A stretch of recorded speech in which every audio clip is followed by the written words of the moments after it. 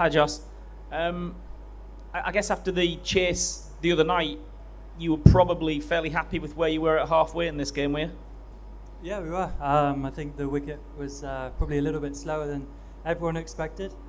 So yeah, I think 160 was about a par score. I thought we bowled really well in the back sort of 10-15 overs there to restrict them. Can you put your finger on exactly why the big sort of shortage of boundaries in the first half of the innings? You just, I guess each of you couldn't quite find a way to do what some of the South Africans did at the top, especially to Kock, and actually find a way to get those boundaries, to get the pressure released.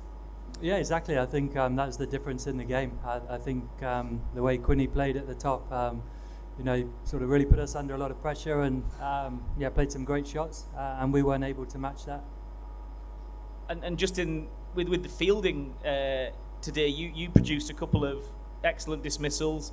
South Africa picked up the baton, and actually the catch at the end, was that almost another winning moment, the catch off Brook, because it's not a percentage catch. Yeah, no, it's a great catch, and that's what I think South Africa for over a long period of time have prided themselves on great fielders. You think of Rhodes, Gibbs, de Villiers, all these guys. So yeah, I think they always are a good fielding team.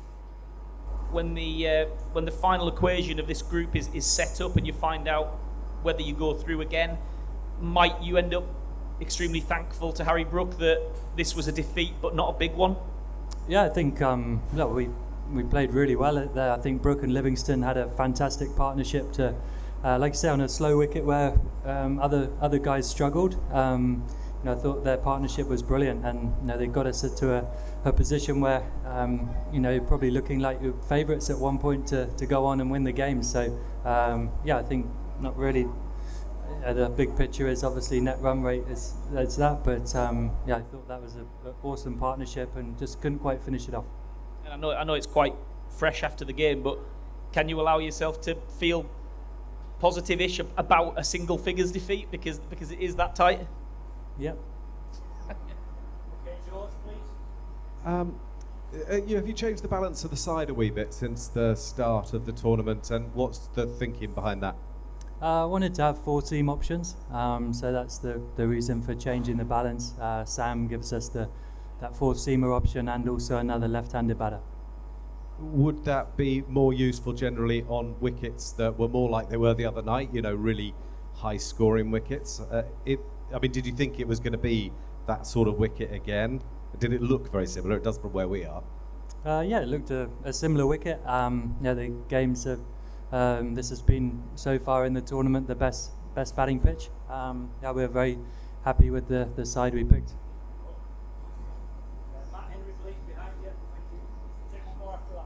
Jos, you're not taking many early wickets, but seem to get into a position with the ball where you'd probably be quite happy with, I guess. Is that fair? And why do you think you're not getting the wickets but are getting to where you want to be? How do you kind of sum up how you're going with the ball? Sorry, say the question again. Sorry. You're not taking too many wickets with the new ball, but are probably getting to where you want to be with the targets. Maybe I don't know if you agree. What do you think, and why do you think you're not getting wickets to the ball with the new ball? And what do you think of how you've gone generally as a result of that? For me, I think everyone's striving for early wickets in T20 cricket.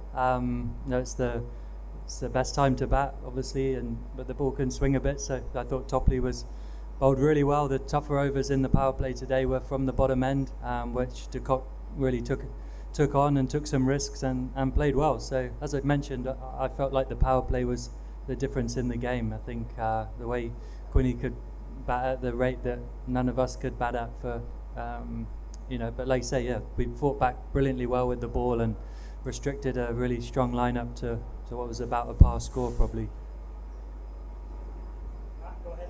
Jos, could I just ask about the wind? It feels like it's played a massive role in the 2 games here. Could you just talk a bit about sort of how you tried to use that both as a batting side and a bowling side, and I suppose whether today's was even bigger than a couple of nights ago?